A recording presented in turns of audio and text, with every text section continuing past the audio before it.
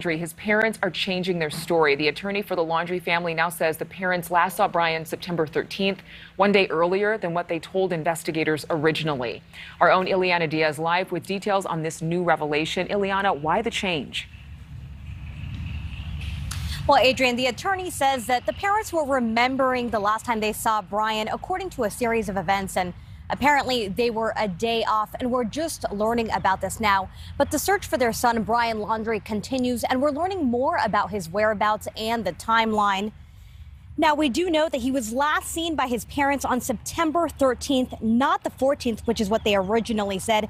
That's an extra day that Brian Laundrie is unaccounted for. And now the focus is his timeline.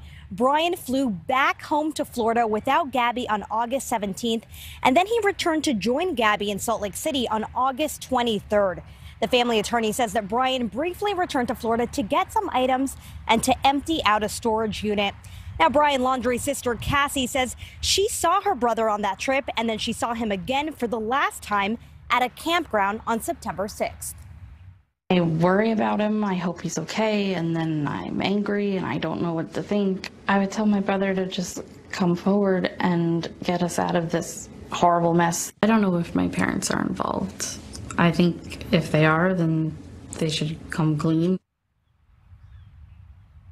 Now, Cassie says that she has not seen her parents since her brother went missing, and that they're also ignoring her calls when she tries to reach out to them.